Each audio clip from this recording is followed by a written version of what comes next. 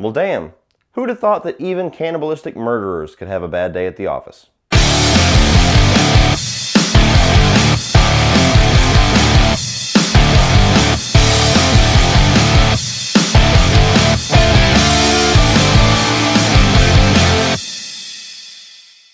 Leatherface, the Texas Chainsaw Massacre Part 3 tells the story of a young couple going across the back roads of Texas. They come across the Sawyer family and become their latest pursued victims. God damn, that sounds familiar. This movie is actually the only film in this entire franchise that I have never seen a single frame of. I've seen pieces of the movie we're going to get ready to talk about here, The Next Generation. Never seen the whole movie. I'm not looking forward to checking that one out. But this one, I've actually never seen anything. I've never heard anything about it. To me, this is the quietest and the most non-talked about installment in this entire franchise. You hear people talk about the remake and the new beginning. You hear about the first two plenty of times. You hear about how terrible The Next Generation is. You hear about how terrible Texas Chainsaw 3D is. I never hear anything about Leatherface, the Texas Chainsaw Massacre 3. So I had really no expectations for this. I didn't know if it was just an obscure movie because it's a weird installment or because it's just forgettable or what the reason was going to be. But this was a movie that I saw with completely fresh eyes, and this is my take on it. So after Texas Chainsaw Massacre Part 2, New Line bought the rights to this franchise from Cannon Films, and this was their first stab at a Texas Chainsaw Massacre movie. And not only was this movie absolutely butchered by the MPAA, which was kind of a common theme in the 90s where the MPAA and horror movies just did not get along, and they had to cut things left and right in this movie just to get down from an X rating to be able to distribute this thing. But this movie, you could tell, is just the first Texas Chainsaw Massacre movie that honestly feels like it just has nothing to say. It just feels like a typical generic 90s slasher horror movie that just happens to star Leatherface and the Sawyer family. It doesn't feel like it's out there to make this big statement like the original movie. It doesn't feel like it's out there to just be destined to be an instant cult classic like the second movie. And now I totally understand why this thing kind of disappeared into obscurity, because this thing was a financial and a critical bomb when it came out, which was kind of a first for this franchise to not have either fans, critics, or the money behind it. And here we are today, talking about the movie that nobody talks about. But that's not to say that the movie doesn't have some good things. So let's talk about the positives. First and foremost, I think Viggo Mortensen is probably the biggest takeaway from this movie as a positive. It's crazy to me how many big A-list actors got their start in horror movies. You see them so many, in 80s and 90s horror movies, you will see people pop up all the time in their first or their second role where you're like, holy shit, that person was in a horror movie? And Viggo Mortensen was in this as kind of like the main side character next to Leatherface. And like most of those roles, you will look at this and you will say, okay, now you see a small little spark in this actor playing Tex that you can understand why he became the great actor that he is today. And that was a really cool thing to see. I think that he was a good character. He definitely played up the crazy a little bit, which fits this family and this franchise really well. I think he's a little bit too pretty to be part of the Sawyer family. He's definitely the most handsome member of that family by a fucking landslide. So that's the only element of his character I think they could have probably uglied him up a little bit. But then again, look who we got in the next movie we're going to be talking about. But nonetheless, I feel like Viggo Mortensen was a cool aspect of this movie. He was a good character. He was fun to watch. And he's by far the best acting you're going to see in this installment. Another really cool performance is by Ken Faree. I believe I'm saying that name right. Correct me if I'm wrong. But I remember this guy as Joe Grizzly, bitch. Let me introduce myself. I'm Joe Grizzly, bitch. Not only was his character really cool and probably the biggest badass in the movie, but to me, the best scene in this entire film surrounds his character whenever he ambushes the Sawyer home and just starts opening fire with a machine gun into their house and taking them out one by one. That was a badass scene. What the fuck?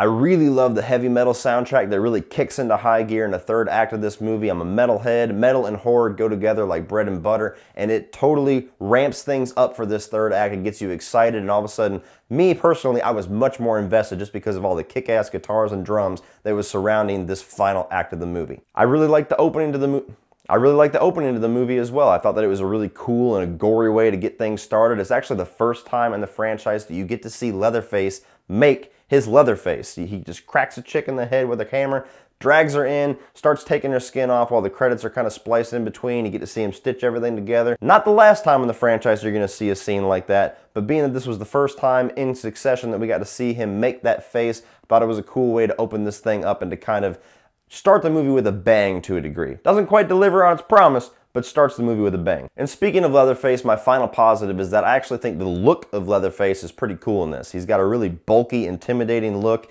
He's definitely, out of the first 3 movies, the last Leatherface that I would want chasing me. But on the other side of that, and transitioning into my negatives, he's also the most bland and the most stock portrayal of the character Leatherface that we've gotten in these first 3 movies by far.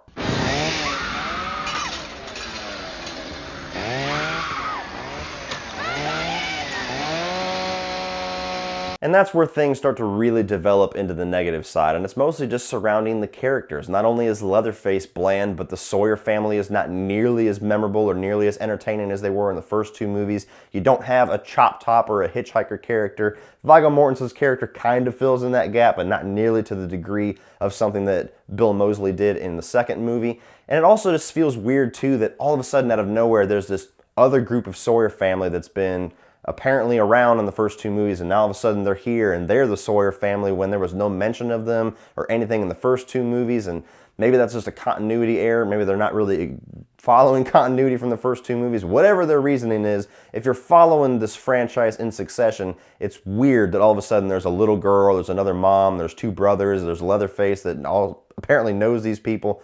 This is off-putting. And not only is it a little bit off-putting, but I feel like the Sawyer family in this movie really kind of sacrificed all of the mad, macabre, and disturbing aspects of that family from the first 2 films for more of just generic rednecks. And also, speaking of characters, the main couple that you're following in this movie, they're terrible. Not only is the acting bad, but as a couple, they have 0 chemistry. You and me then, huh? You sick fucker!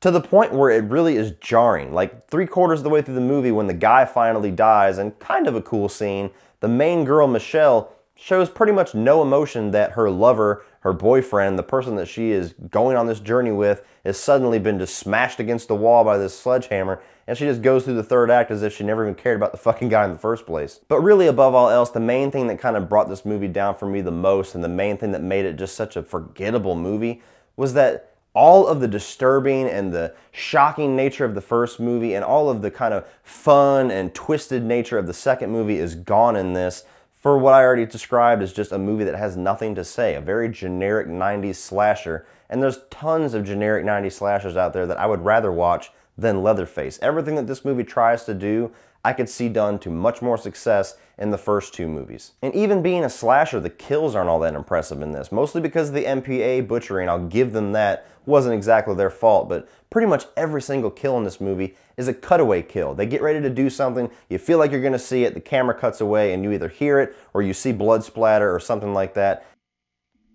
3.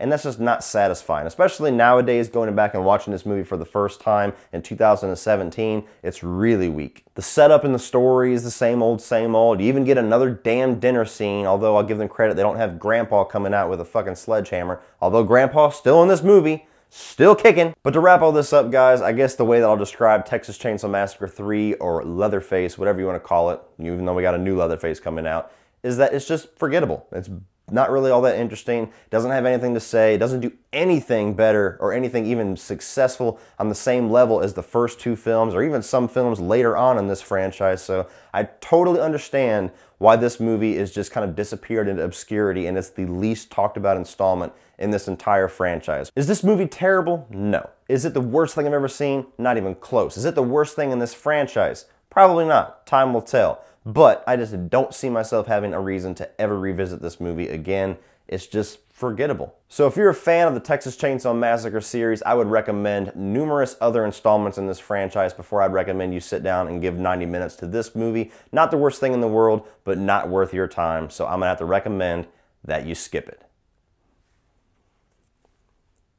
So what do you guys think of Leatherface or the Texas Chainsaw Massacre Part 3? Whatever you want to call it. Put all of your thoughts on this installment. Is it your favorite? Is it your least favorite? Have you ever seen it? Have you ever talked about it beyond going in the comment section of this video? Because sure as hell it seems like nobody else has ever talked about it Put your thoughts on the movie down in the comment section below, guys. Keep an eye out for the rest of this review series coming up and through this month, all the way into October, leading up to Leatherface, as well as my Child's Play reviews. Keep an eye out for those. If you want to check out my social media links, check out Facebook, Instagram, and Twitter down below, and my Patreon page, which is a good way to support this channel and get cool exclusive content for your eyes only. So check all that out, guys. And if you want to check out some more of my videos, you can check out a few more by clicking right over here.